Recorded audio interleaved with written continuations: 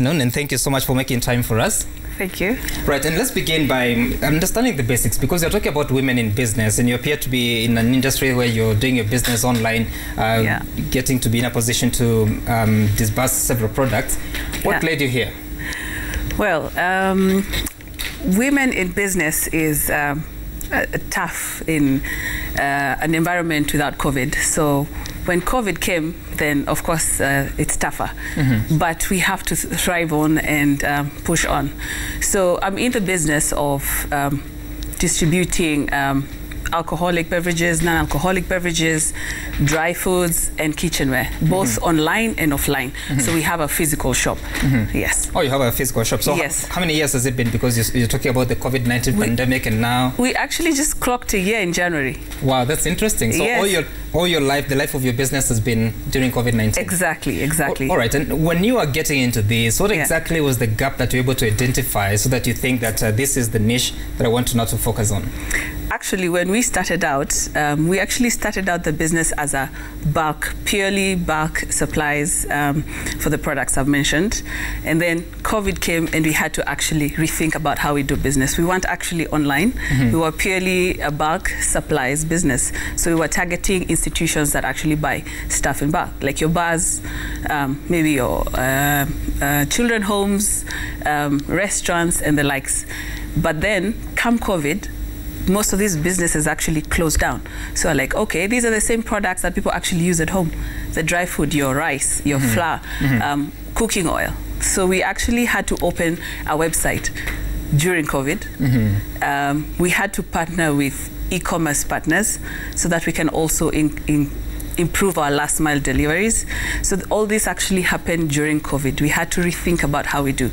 So then now moving on along the year during COVID times, then now we were able to actually focus on both bulk supplies and your normal household supplies. Yes. And how is it going? Because yes, if your focus begins at the bulk, but then again the clientele may be changing over time because of the circumstances. How is that going? Well, it's been quite an interesting journey, I must say. It comes with a lot of challenges, especially we all know FMCG margins are quite thin, so you have to really focus on numbers. So that's why we actually had to rethink our business, because if one of the business units is actually sort of closed down and the hours of operation are limited, then you also have to increase your numbers by rethinking and introducing another business unit. So all we're doing is looking for numbers. Yes. And if you had to talk about women in business, are there any specific issues that you've been able to establish and say that this is because of your gender or the challenges that you are encountering in the line of business? Is there anything that you've seen that you'd say this is because of your gender? Well, not directly. I must say, as a nation, we have improved our conception about women in business. So not directly, but you can hear in the tones when you're talking to someone on the phone and they're like asking for the owner of the business, and you're like, I am the owner of the business. But they're not outrightly, rude or anything, but you can see the shock in their faces. But outrightly, nothing really negative, nothing that any other business does not go through on a day-to-day right. And when you talk about the businesses and the trades that people get involved in, there's that perception, but also backed by research, that a majority of women get into business without a prior business skills. So when you're getting into this, I don't know what your training is, but when you're getting into this, what are those skills that you decided this is actually very essential for me to start this business, and now you've been seeing that they are working for you, that you'd say to someone else who may want to start a business that you need to first of all acquire certain skills? The one important skill I would say is at least have some basic finance background. Okay, you don't have to do a master's. I was lucky I did a master's in finance and banking, but I must say that has really come in handy, because day in, day out, you deal with finances as an owner of a business. When you're receiving goods, you have to analyze the invoices. When you're doing your payroll, you have to analyze mathematics is there. As in, mathematics is everywhere. So finance is a very, very key aspect in business. Yes, that is the one skill, I must say, that you need to have. All right. Yes. Penny, stay here with us. But for now, let's cross over to the coastal city of Mombasa, where we understand that Frances Mtalaki is speaking to Mercy Wanjiru, who quit her employment after 4 years. She then used her own savings to start a business, and 9 years later, she has held steady selling computer and electronic accessories. Frances Mtalaki, good afternoon, and what can you tell us about her journey and what lesson she's been able to learn over the past 9 years? Well, very good afternoon, Sam, and I'm within the island in one of the business premises here on 100% by a lady, and she does some accessories in terms of computer and laptops here. And for 9 years, she has been operating here at this facility, and she says that she has come a long way, given that she was employed in one of the IT companies here in Mombasa, and I want to speak to her so that she can talk to us maybe your journey since 9 years ago and where you are currently. Okay, my name is Mercy Wanjiru. I've been employed for 4 years, and after I was employed 4 years, I saved some money. And since computers is my passion, I always wanted to start my own company. So after 4 years, after I was employed, I saved some cash and I started to open my own farm. It has been 9 years. It's been a long journey, not easy being a woman in a man's domination. But I thank God for this far I've come. It's not easy due to, especially when the COVID came, it's like everything went into a standstill. But I thank God we're still pushing. Yeah. In terms of these 9 years that you have been in the industry, what would you say in terms of the state of women in business, basically? It's not easy, it's tough, especially when it comes to tendering. Tendering is not easy unless you have all the documents. Like the way when you do tender, you must be a taxpayer, you must have tax compliance, you must have worked for, and you must have those requirements. And for me, I can't complain. It has been a good journey because I have all the requirements, and yeah, it's been good. In these 9 years that you've been business basic, have you engaged yourself in any training so that you can better your business? Not really. Why? Because in college I did computers and also did marketing. Do you think it's something nice? Yeah, it's good. It's good. I can't complain. I would encourage women to do business. And there are some opportunities that are being offered both by the government and the NGOs. Maybe have you tried in that area, and what is the experience so far? Yeah, I've got tenders with the parastatals and government, and not bad. Can't complain. What are some of the challenges facing so far? Okay, challenges finance, especially now that biashara it's down, and like most of the parastatals, when you supply, sometimes it's hard to pay. Yeah, so maybe you have like 10 corporate clients you need to supply, and some are not paying, and you don't have finance. You see, so those are among the challenges I would say it's facing women. Where do you want to see yourself in the next 5 years now? Well. Very far from here. Yeah. And do you regret leaving your job? No. Since I was a young girl, I always wanted to do business. And since computers has been my passion, I thank God I'm here. Yeah. Are you mentoring any other girl or any other lady? Oh yeah, I mentor so many boy child and girl child. I mentor. How? Through my social media accounts, through WhatsApp, Facebook. Yeah. And possibly how have you been able to grow your clientele basically? I do a lot of marketing. social media marketing, and also visiting clients, referrals. Yeah. Thanks a lot. That is Wanjiru talking to us in regard to her business. She says that 9 years so far so good, and there are a number of challenges as a lady she's facing, but of course she needs more support in terms of funding and the opportunities that are there in terms of the national government, the 30%, but also the issue of tendering also being one of the challenges that women are facing in business.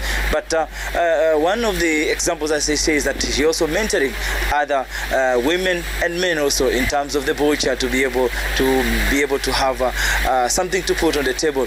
And as she says that she continues to make life better. Back to you, Sam.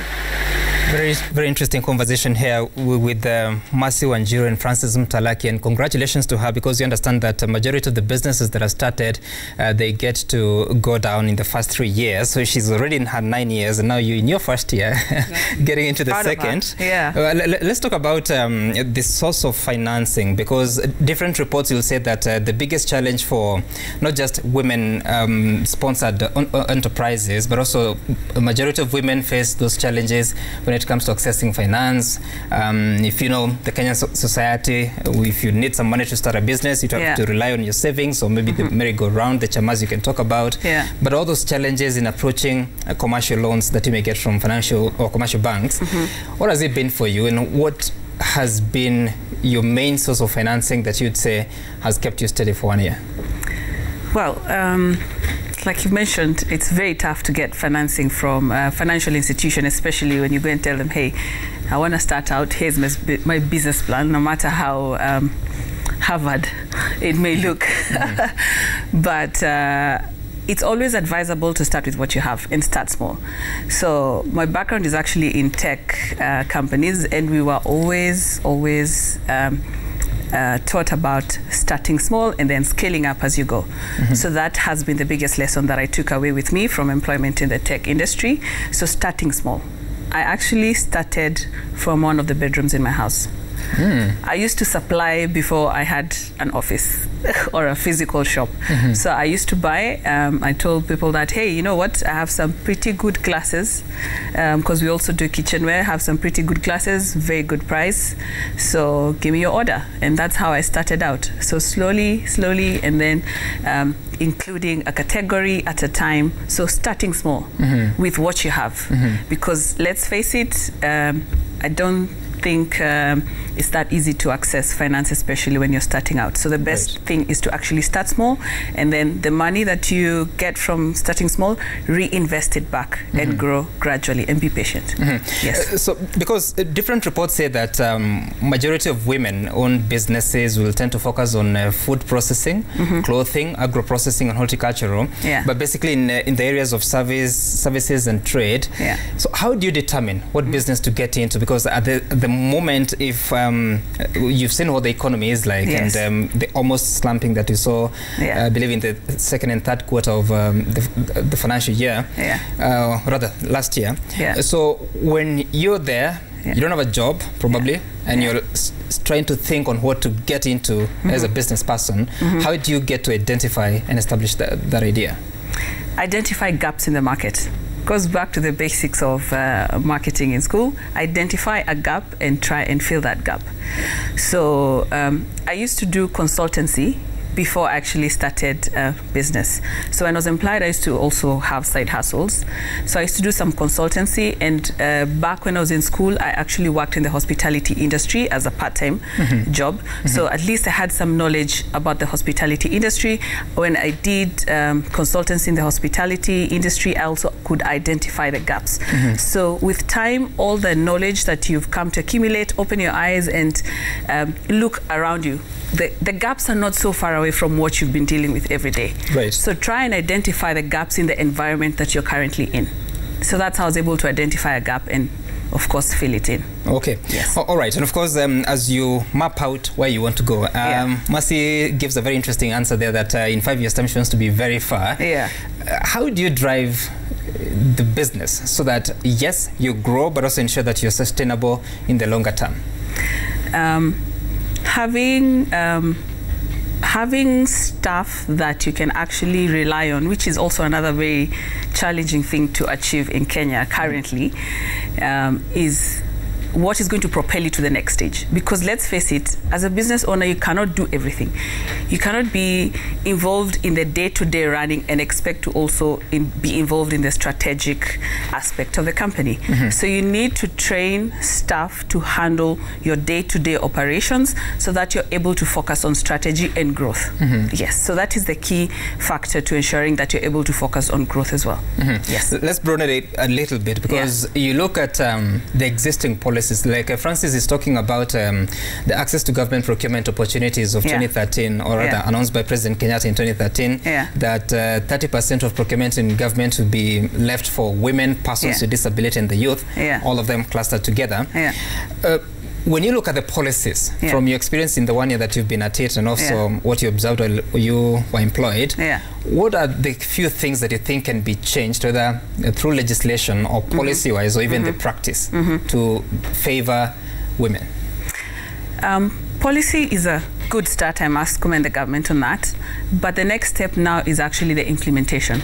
How are they actually ensuring that the policies that they've set out are actually implemented? Where can the women get information? Because I can bet that most women know about the policies. I mean, everyone knows that. Okay, not everyone, but majority of us know that we can access government procurement services. I mean, women or people with disabilities and all that. But how do we, what's the next step? The implementation. Where can we get the information on next steps? Because that, I think, is a gap that is lacking. Because where do I go? Okay, I know what I need, but where do I go after that? Who are our mentors? We have women leaders. Can they also come in and step up and also tell us, hold forums and tell us, okay, so when you have your papers in order, now this is the next step. Yes. Okay. And obviously, the reports that will say that getting a good education is a good starting point, in as far as that it will give you the background information. But it does not make you an entrepreneur, but being in the practice is what does. Yes. From finance and banking and working in the technology sector, what are the differences you've seen between the theory you learned in class and the practicalities of the enterprising culture that you'd get into? Oh, wow, it's huge. Where can I say? Where can I start? I mean, the Kenyan saying, "Vitu kwa ground," is actually very, very true. Right. Because things are not, especially the difference between the corporate world and the business world is so huge. In the corporate world, we have policies, we have organization structures, and everything seems to go as smooth and as we've actually put it out in the policy documents and organization charts and all that. But when you come to running a business, it's very, very different. When you talk to a supplier and agree that this is the day that they're delivering, trust me, you have to follow up. That doesn't mean that that's the day that they're actually going to deliver. I can give you a very good example. Like last week, we had agreed with a certain supplier that, you know what, they'll be bringing for us our products. We place an order by, say, Monday, and by Wednesday they deliver. So Wednesday evening, we're calling them, hey, what happened to our goods? You were supposed to deliver. Oh, we had some changes on our end. You'll now be getting your deliveries on Friday. Did they keep their second word? The second one was kept. The second word was kept. I mean, but I mean, some communication would have been proper from their end. So this happens in the corporate world, but in the business world, hustler nation, you have to. So we just said that. That might be tongue political. You have to actually follow up. Like you really have to be on your toes. It's not the same, really. Yes. Oh, okay. So where do you get the patience? Because it appears like quite a lot of work, and knowing that women in nature, they like. According to reports, they said that they mostly get into business because they haven't gotten an opportunity to exercise what they may have learned. And nobody prepares you for those eventualities. So how do you build that backbone to ensure that you're so strong to the extent that whatever the challenges you witness, you're able to weather them? For me, it's the motivation. Based on where I've come from and where I am right now, I cannot afford to go back to where I was. I loved being employed, but the flexibility I get with being self-employed, I cannot trade that for everything. Right. I can easily attend a PTA meeting when called upon by my son's teacher and not have to reschedule 1,000 times or send someone else on my behalf. I can easily attend to my mom's errands when she calls upon me, which is exactly what there's more to life than actually working. Mm-hmm. So the fact that I'm flexible enough to be able to also be there for my family, mm-hmm. that is everything for me. That's interesting. What are you telling me? Okay, all right. Yes. So let's conclude this because one Mercy said that she has been mentoring both men and women. Yes. And for you here, you're saying that having reliable staff is one of the biggest challenges. Yeah. So from where you are, what do you think needs to be done so that in the next, let's say, decade or the next 2 decades, you have more women in business? But not just that, but also successful businesses that also in sectors that would be predominantly by men. All women need are tools to take them to the next level. Information, access to information, access to finance. When you give a woman information, like Mercy said, she gives it out to the rest. Both men and women. So access to information, access to technology, so that if you want to scale, because we know in this day and age, technology is extremely important to scale. So access to technology, access to information, access to finance. Even my one-year business is still struggling with cash flow, that I must tell you. Right. So access to finance is also another propelling agent to taking your business to the next level. Yes. All right. Thank you so much, Penny, and for making time for us. We'll be talking about how to separate the cash flow for the business and cash flow for itself to ensure that the business remains sustainable. But thank you for your time. We'll be joined by one Chebet after the break, so stay tuned to Business Now. Right.